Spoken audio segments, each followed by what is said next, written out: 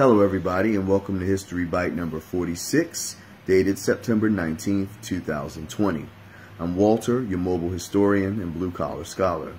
This History Bite is entitled A Tribute to Justice Ruth Bader Ginsburg, 1933 to 2020. The passing of Justice Ginsburg unquestionably leaves a huge void at the Supreme Court of the United States. She was a tireless crusader for the equal rights of all Americans, regardless of race, religion, sexual orientation, and most importantly, gender. Though she was a small woman in physical stature, Justice Ginsburg was a mighty legal force to reckon with.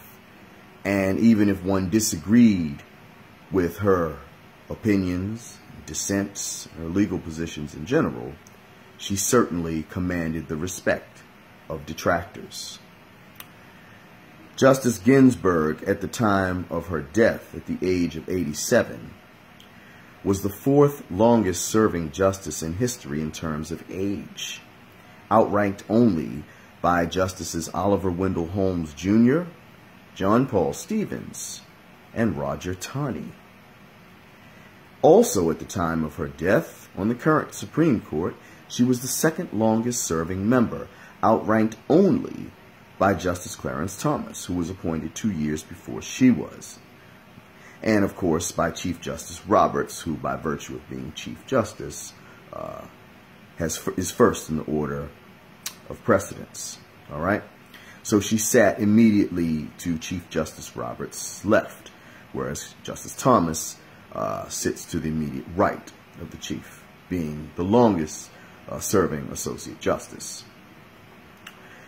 Her history, however, did not begin when she was appointed to the Supreme Court in 1993.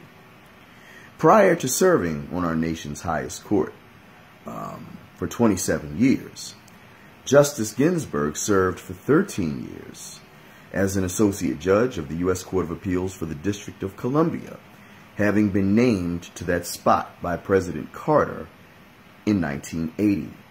Thus, Justice Ginsburg presented us with 40 years in total of distinguished federal judicial service.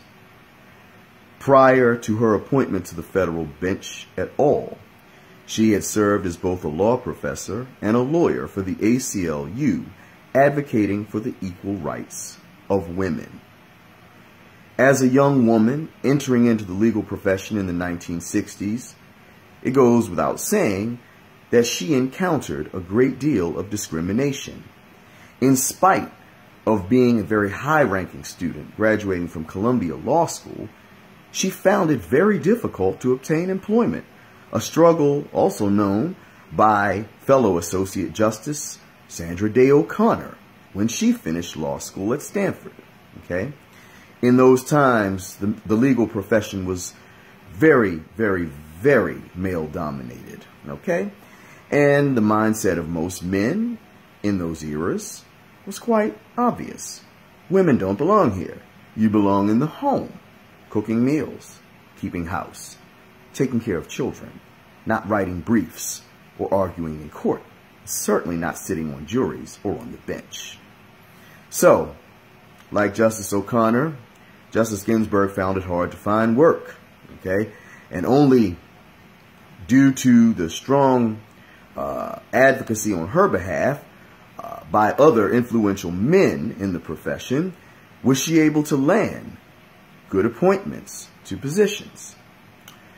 Justice Ginsburg's frame of reference, obviously, in being such a passionate advocate for women's rights, was formed due to the amount of discrimination she herself had faced. And her advocacy for women's rights gained her the title, the Thurgood Marshall of women's rights, a title that could not be more fitting for this lady. As Thurgood Marshall worked to destroy all legal barriers against the advancement of African Americans, so did Justice Ginsburg against women. Okay?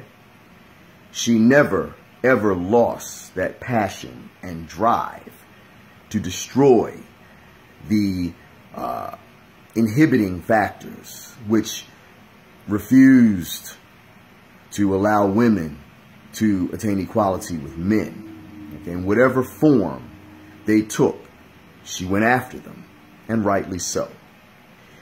Before being appointed to the federal bench, Justice Ginsburg argued a number of cases before the Supreme Court of the United States, winning quite a bit of them, if not all of them. I don't have the exact record in front of me, but she certainly had a very, very good track record before the Supreme Court and had earned the respect of the all-male court at the time in the 1970s. So when she was appointed to that body in 1993, she was no stranger to it by any means. Once she was on the D.C. Circuit and later the Supreme Court, Justice Ginsburg remained unquestionably committed to the cause of equality for all Americans.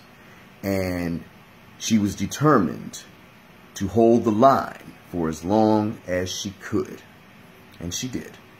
And for that, Justice Ginsburg, we thank you for your 40 years of distinguished federal judicial service to this nation and to the American people. Thank you for your service. And thank you all for listening to this History Bite. I appreciate all of you who take the time to listen to these segments. If you have any questions, controversies, or whatnot, do leave them in the comments below. Take care, stay safe out there, and I'll talk to you at the next one.